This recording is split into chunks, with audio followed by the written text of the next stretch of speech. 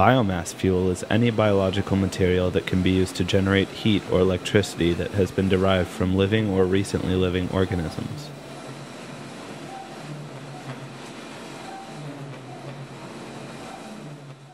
The Bennington College Biomass Plant runs on wood chips. These wood chips are supplied by a company called Whole Forest Products, which is a family-run business that practices sustainable forestry operations. They operate throughout New England and get wood chips from logging, lumber, forest managing operations, and mill residues.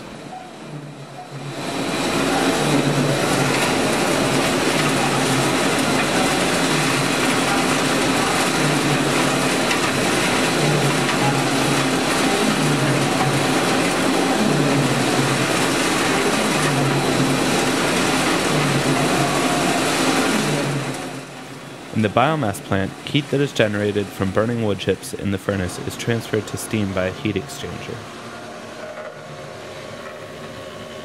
This steam is then centrally distributed around campus, providing heating and hot water for the majority of the buildings.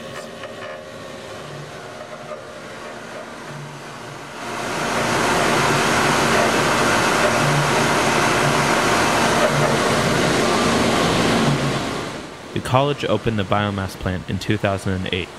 The objective was to cut heating costs that were being incurred by the existing fuel oil-based plant and to reduce carbon emissions.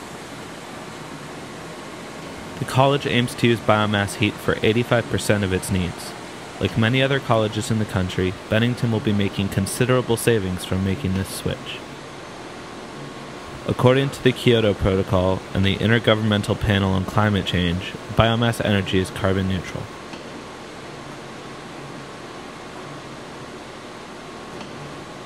The idea behind this is that the carbon being released in producing biomass energy is negated by the uptake of carbon from new plant growth.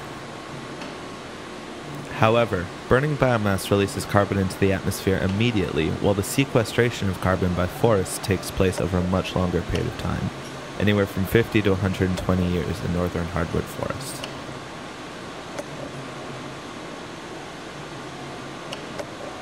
This carbon accounting error exists because the protocol requires carbon emissions to be counted when trees are cut rather than from stack and tailpipe emissions.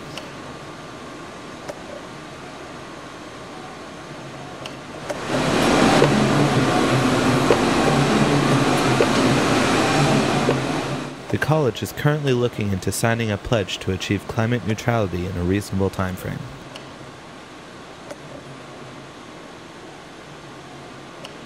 Based on protocol, the college could consider the biomass plant to be carbon neutral.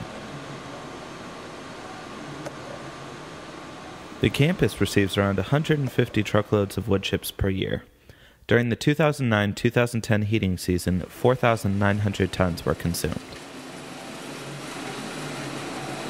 If Bennington is serious about its attempt to be climate neutral, can the carbon accounting errors of the climate change protocol be accepted? Will the college take on the challenge of making its biomass center carbon neutral, or as close to carbon neutral as possible?